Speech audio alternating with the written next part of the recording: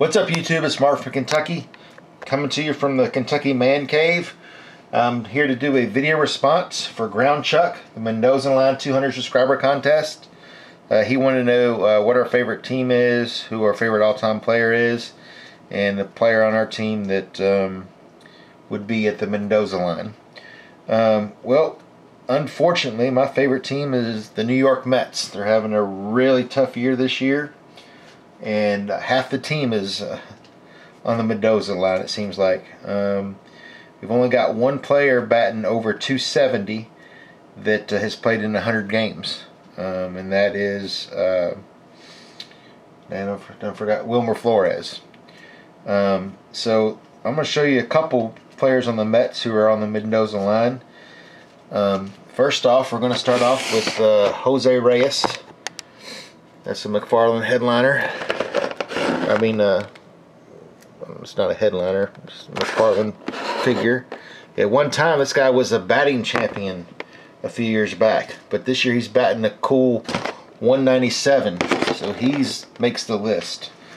Another one on the list is Jay Bruce. He's batting 219. He has been on the disabled list all year. There he is in a Mets uniform. Another one who is on the Mendoza line is Devin Mesorasko, catcher. We traded Matt Harvey for this guy, and he is batting 212.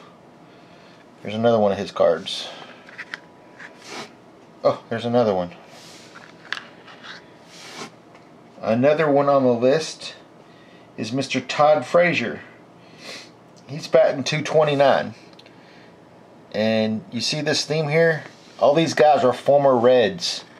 The Reds haven't won anything since Nam. I don't know what the hell the Mets thinking, picking up these damn Reds players. I guess they did win World Series back in 1990, but good Lord. And then the last player I'm going to show you that's on the Mendoza line from the Mets, Jose Bautista. He's batting a robust 204. Horrible.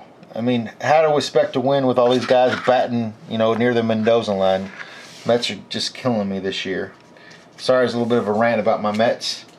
And then the last thing that he wanted to know was who our all-time favorite player is. Of course, mine is Gary Carter. There's a 1976 Rookie Cup card. Really like that card.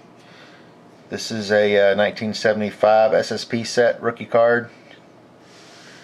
And I have his 1975 Topps rookie card. He's my all-time favorite player. But Kyle's got a great channel. I really like his content. He's a big Andre Dawson super collector. He collects them. He collects the Mariners. If you guys haven't checked him out, you definitely need to check out his channel. He's got 211 subscribers. He needs more. He deserves more. So I'm going to put his link below, so you guys can check him out. And I want to thank everyone for watching. Give me a thumbs up. Please leave some comments and keep on collecting.